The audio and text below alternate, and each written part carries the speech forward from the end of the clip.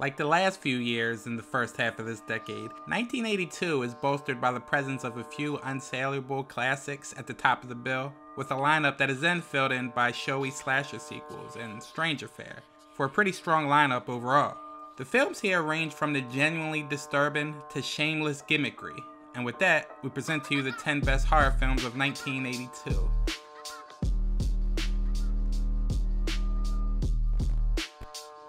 It doesn't have Michael Myers, it doesn't have Sam Loomis, it wasn't directed by John Carpenter, and Season of the Witch is still one of the better entries of the Halloween franchise.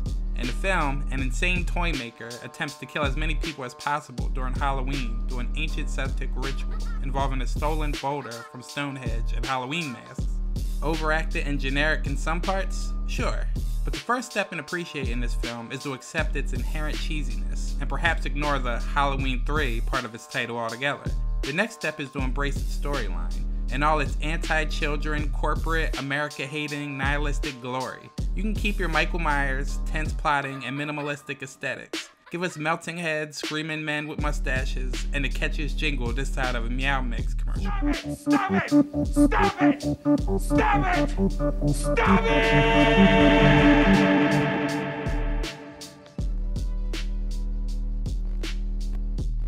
Whenever we want to prove that we as horror fans don't immediately recoil at the thought of remakes, we inevitably point to The Thing, The Fly, and The Blob, the trinity of 80s updates that are defensible on many grounds. One frequent refrain insists that they were justified due to the advancements in effects and Hollywood's leniency with what those effects can now show compared to their relative prudish ancestors. Perhaps we shouldn't lump Paul Schrader's Cat People in with those three, but it certainly benefits from the same thing. Even though the Val Lewton original was a salty allegory for femininity and sexuality, he and director Jacques Tourneur could only go so far. For example, they couldn't also make it a story where a creepazoid brother needs to bone his own sister in order to ward off an ancient curse, which is exactly where Schrader took the material. Though, to be fair, to suggest that Schrader was simply concerned with amplifying the exploitation is a little reductive and facetious, but you get the point.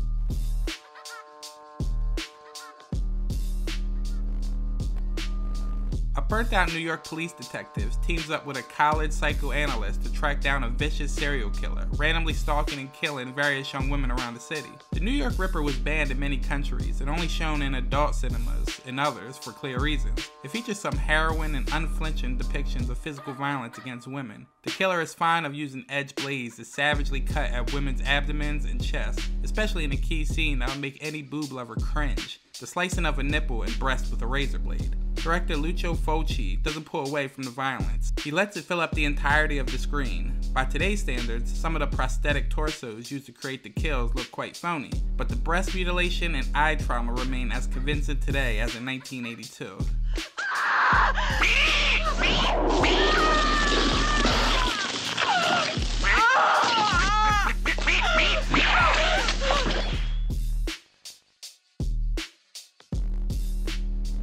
The third chapter of the Friday the 13th saga was where the direction got a bit more audacious, thanks in no small part to the film being released in 3D, which had seen a resurgence at the time. Everybody has their favorite moment, whether it's watching a kid take a machete to the crotch, or the moment where Jason dons his infamous hockey mask for the very first time. As far as Fridays go, you can't go wrong with this one. Third time was definitely the charm.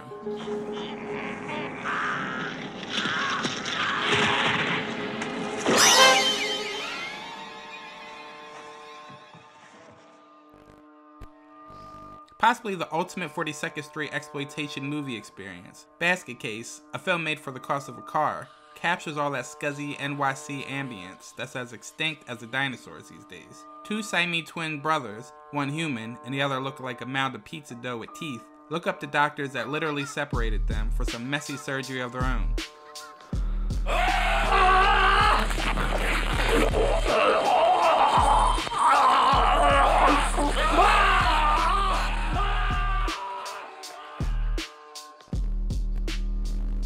Legendary Italian horror director Dario Argento's Tenebrae was his return to giallo after a series of fantasy works. Facing endless criticism and questions about his perceived misogyny and love of brutally violent scenes, the film is a playful middle finger to his detractors. Peter Neal, a successful American murder mystery author, visits Rome to promote his new novel, Tenebrae.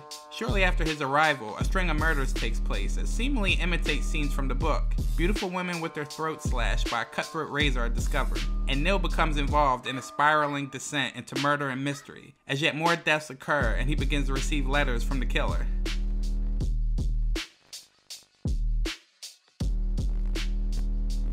A single mother in Los Angeles is assaulted and tormented by an unseen presence, and things just get more out of control from there. None other than Martin Scorsese considers The Entity to be one of the scariest films of all time, and it's easy to understand why he feels this way. The film bluntly confronts the idea that is suggested by so many horror films, but seldom spelled out, that the attack of the obligatory monster is willed by its victims, that the horrible being is an external manifestation of internal torments. Another good example of this is Jennifer Kent's The Babadook. Here, there are legitimate terrors. Legitimate because they come from a real and terrible place. And for those who enjoy at least some defiance of natural laws, The Entity has that too.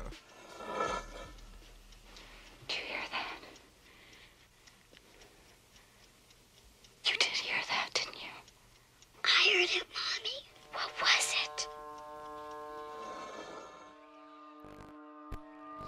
EC Comics, to those who weren't aware, was a force to be reckoned with in the 1950s. They had such titles as Crime Illustrated, Weird Fantasy, and Shock Illustrated. What they were best known for, and ended up getting in trouble for, were such titles as Tales from the Crypt and The Vault of Horror. It is within these horror comics that Stephen King and George Romero found an inspiration for the anthology film Creepshow. 5 tales of terror are presented. The first deals with a demented old man returning from the grave to get the Father's Day cake his murdering daughters never gave him. The second is about a not-too-bright farmer discovering a meteor that turns everything into plant life. The third about a vengeful husband burying his wife and lover up to their necks on the beach. The fourth is about a creature that resides in a crate under the steps of a college. The final story is about an ultra-rich businessman who gets his comeuppance from cockroaches. Everyone has a favorite moment. Let us know yours.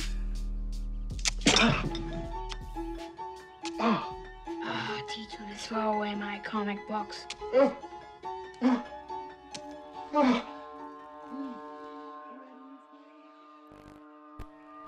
Poltergeist is to the haunted house subgenre, as Halloween is to the slasher movie. It wasn't the first of its kind, but it elevated things to a whole new level of style, excess, and intelligence. Coming largely from the mind of co-writer / co-producer Steven Spielberg, Poltergeist, directed by Tobe Hooper, established several tropes that have since been copied to death. The little kid who becomes the evil spirit's conduit, the freaky apparitions that haunt a youngster in his bedroom at night while mommy and daddy are snoozing, the medium and her sidekicks who move into the house to exorcise the demons. The difference being, of course, that in Poltergeist, all of those story components work, resulting in an alarming show that blasts viewers with one ghoulish set piece after another.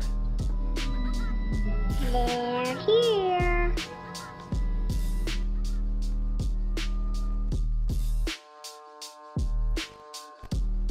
John Carpenter finally intersected with his longtime idol Howard Hawks when he remade the director's 1951 classic The Thing from Another World as The Thing, an altogether different beast that hedged closer to the original John W. Campbell short story. The film, of course, followed a crew of researchers trapped inside an Antarctic research station as a shapeshifter creature picks them off one by one. Here, Carpenter is at the top of his game, combining a colorful band of well-fleshed-out, likable characters with amazingly practical effects and genuine shocks. Here, a man's chest becomes huge jaws that bite off a doctor's arm, a head disengages from a torso, sprouts legs, and eyes on stalks, and then scurries off. Throughout the thing, man and creature merge in horrific, bloody contortions that would give Hieronymus Bosch nightmares. And almost everyone dies horribly. Brilliant. You were the only one that could have got to that blood. We'll do you last.